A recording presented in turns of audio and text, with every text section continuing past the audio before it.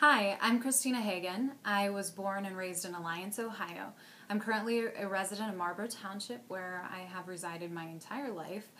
I've been blessed to live in Marlboro Township because we are a small town, but we have a whole lot to offer. The people in Marlboro Township have great hearts. I was raised on a farm where many people came through. We had a heating and plumbing business. My father and mother taught us about life by letting us experience it. We get to go out into the field serving others and learn about our community by being in their homes, by helping them fix their furnaces and their heaters and riding along on calls and understanding exactly what hard work means.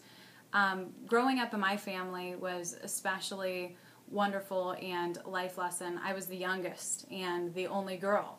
My three older brothers taught me to be tough and to understand what my capabilities are and what I have to offer to others. Being the youngest is certainly a treat for anyone who's the youngest in their family. You go through a lot of razzing, and I will say once more, they make you extremely tough. My brothers always challenged me. My brothers challenged me in more ways than, physically.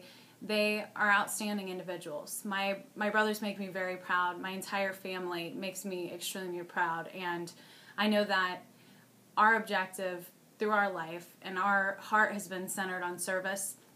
My mother has a heart of gold, and she made sure that we knew that any blessing that we received was from God working in our lives. And that's true. We grew up with foster brothers and sisters who may not have had the opportunities that we had they not been in the household, and we loved them so much. And when they left, it was always very difficult and heart-wrenching, but it gives me a drive to serve children. It gives me a drive to do that one day with my life and actively be a blessing to others the same way that they've been a blessing to me.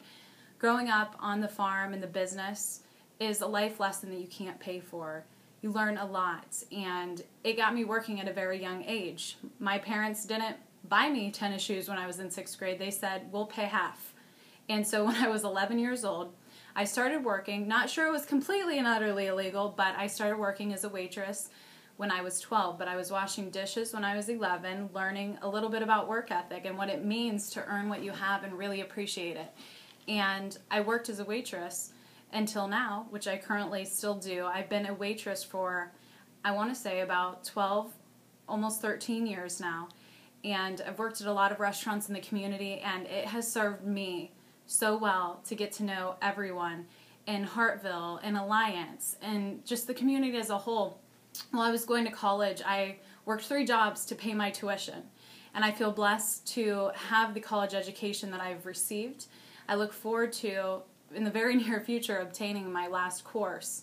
And I know that my grandmother is smiling down on me because when she was my age, she was offered a scholarship to Mount Union College.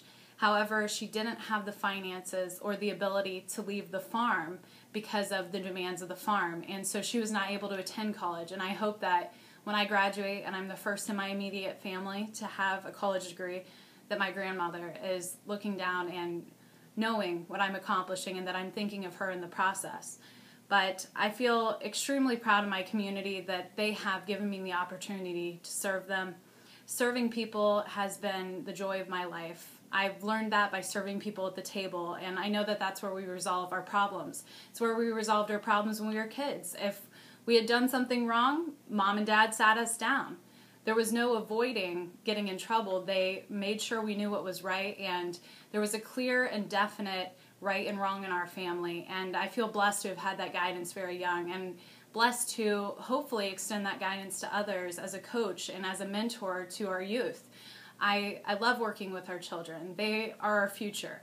And I can't say enough about how blessed I've been as a coach, interacting with high school students, working with varsity athletes, with JV athletes, with girls who take time out of their busy schedule to become better athletes, to become more well-rounded, to learn about community service, to learn about what it means to be involved. And they've done just that, and it's been a blessing to me. They may never know how much they've shaped me, but every opportunity that I've had in Stark County has made me who I am. Waiting tables has made me exactly who I am.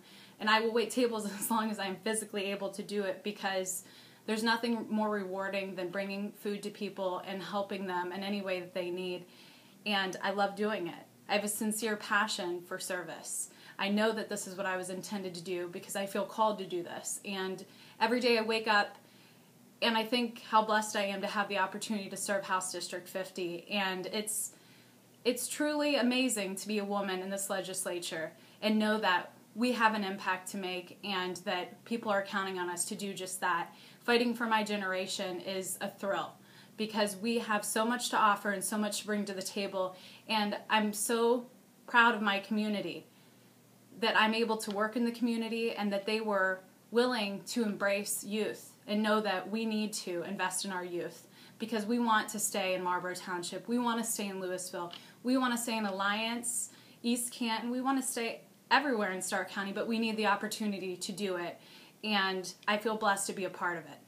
If I can ever assist you, don't hesitate to contact me. I'm here for you. That's what I do. And I appreciate you for taking the time and learning who I am. I hope you have a great day. Bye-bye.